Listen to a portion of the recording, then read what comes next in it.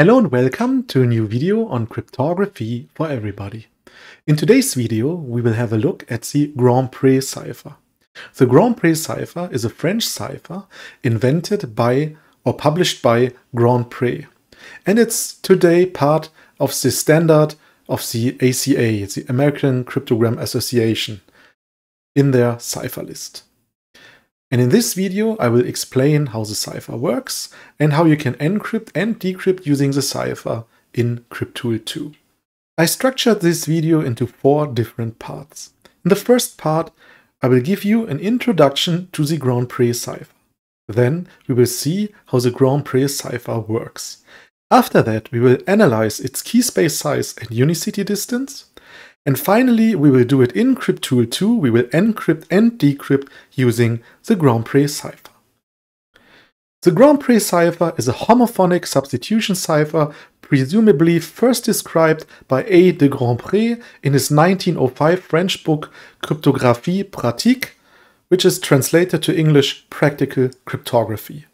And as you can see here on the right side, I tried to find an image of A. de Grandpré, but I even didn't find his or her first name and when he or she was born and died. The cipher encrypts plaintext letters to 2-digit ciphertext numbers. How this works, we will see later. Grandpré called it the méthode décade 10-10, which is translated to English the 10 by 10 square method. And he defined the method for squares of 10 by 10, but squares with smaller sizes like 9, 8, 7 and 6 can also be used according to ACA rules. And as I have already said, the cipher is part of the standard ciphers of the American Cryptogram Association, abbreviated ACA. And of course, we implemented the cipher recently in CrypTool 2, where you can use it now. How does the Grandpré cipher work? First, you have to arrange 10 words or fewer, for example, depending on a keyword, one below the other in a grid. How this works we will see. Each of the words forms a row. And the first letters of each word, read from top to bottom, should ideally form a recognizable word, which we call the keyword. Here you can see an example of such a table. It's the example grid as given by Grandpré in his book. And as you can see here, you have digits from 1 to 9 and then the 0. And here from 1 to 9 and then the 0.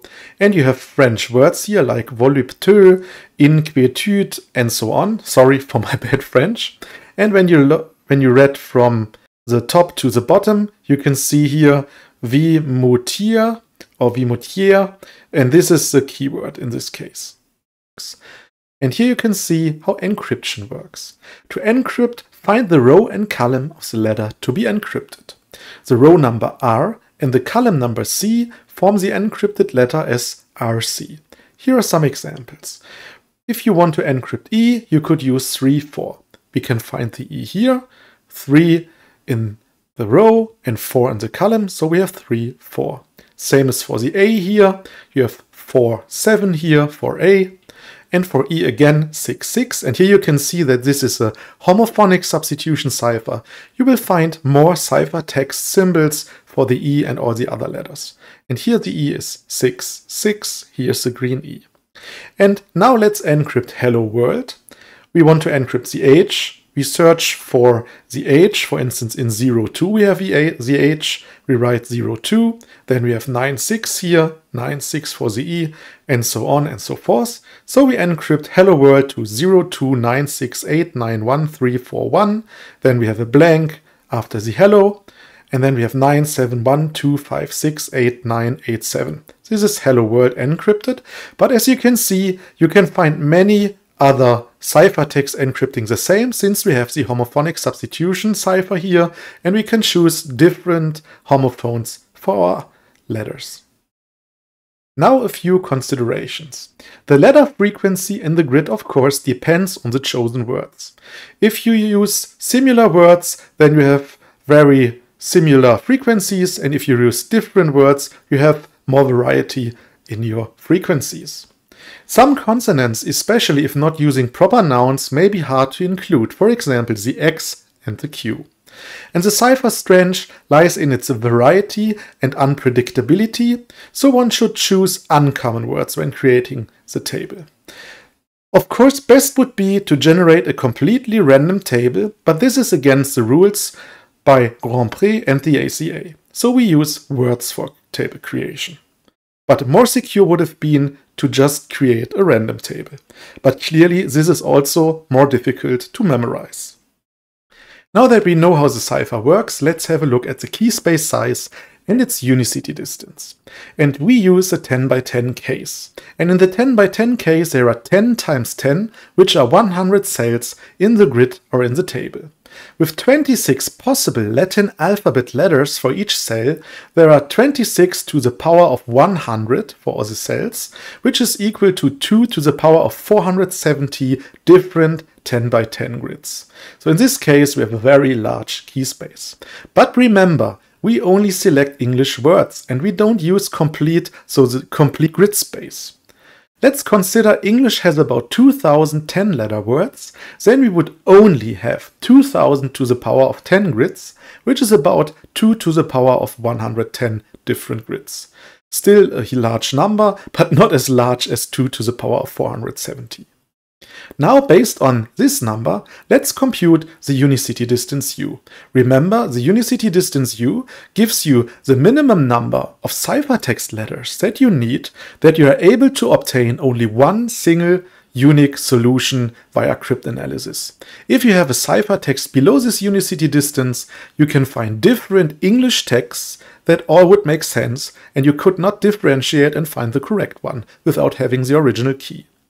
The unicity distance u is computed by dividing the entropy of the key space, hk, by the redundancy of the language, in our case English. The redundancy of a key space of size 2 to the power of 110 is 110. And the redundancy of the English language is 3.2. If we divide these two numbers, we have a unicity distance, and I rounded this number up, of about 35. Which means, beginning with 35 letters, we can obtain only a single solution via cryptanalysis. So we need a minimum of 35 letters to be able to obtain only a single valid solution.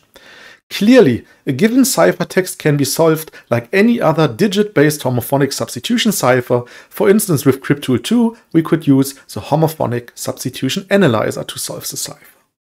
Now that we know how the cipher works and its keyspace size and unicity distance, let's encrypt and decrypt using the Grandpré Cipher component of CrypTool 2. I'm here now in the Start Center of CrypTool 2. I use the nightly build 9595.1.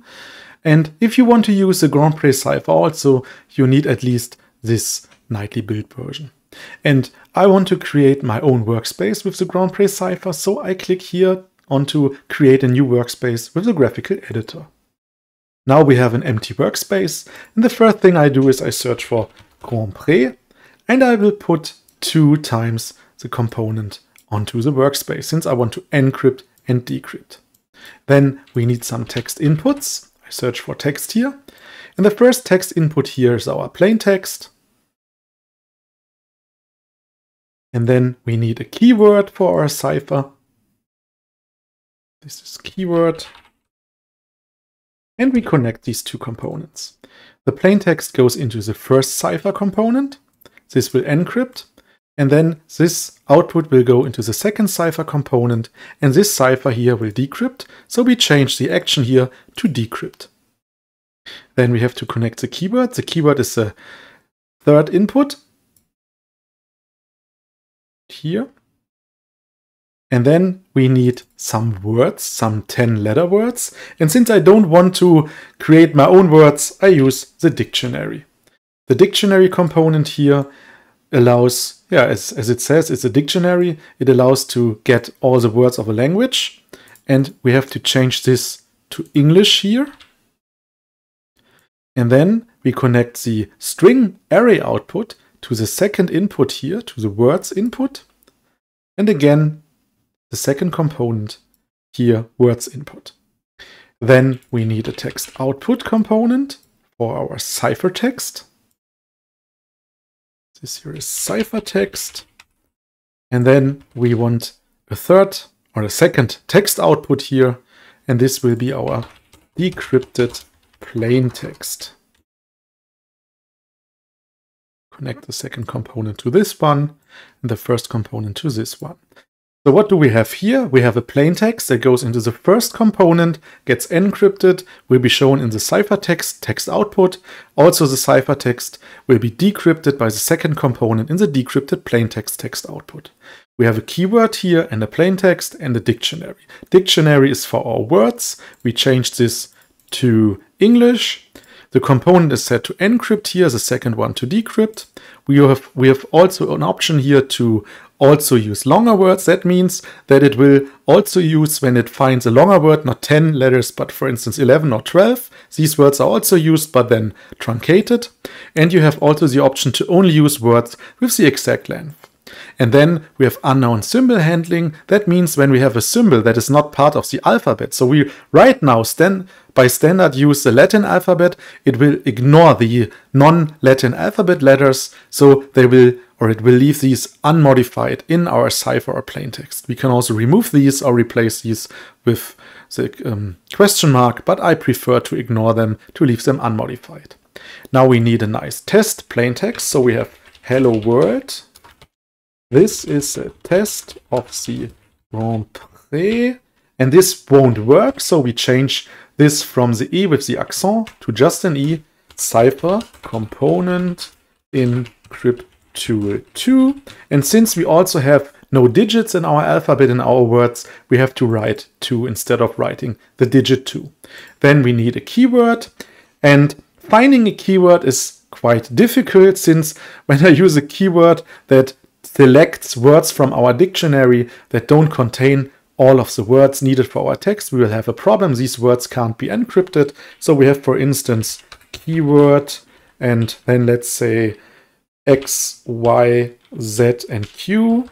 Or let's write X, Z, Q, with the hope that we will find words containing all of the words or the letters that we need for encryption and decryption. So let's press play. Yeah, and our keyword is good enough. It selects words containing all the needed alphabet letters. Here you can see the ciphertext consisting of digits, the unknown symbols, so symbols that are not part of our plaintext alphabet are just kept here and unmodified, like spaces, comma, and so on. And here we have the decryption, hello world. This is a test of the Grandpré Cipher component in CryptTool 2. If you would change here to remove, we would just have digits without the unknown symbols, and it's of course really hard to read in the decrypted plaintext component here. We could also replace, if you want to see where an unknown symbol would have been. So you have here question marks, but as I said, I prefer the ignore. And you can also see here, every time we provide a new cipher or a plaintext here, our ciphertext changes. I just press H again, and you see every time I change or provide and it's the same plain text, you can see that the ciphertext is modified. And this is because we have a homophonic substitution cipher where we have options for each of our plain text symbols. Yeah, and this is everything I wanted to show in this short video. I have shown you how the Grandpré Cipher works. We have had a look at the Keyspace size and Unicity distance and computed these. And finally, we created a workspace in CryptTool 2 using the new Grandpré Cipher component to encrypt and decrypt text. I hope you like what we did. If yes, please give me a thumbs up. That really helps me to grow the channel, to make CryptTool 2 more popular. Also, if you did not yet subscribe to this channel, please also do so. This also really helps me. So, thank you very much for watching and see you in the next video.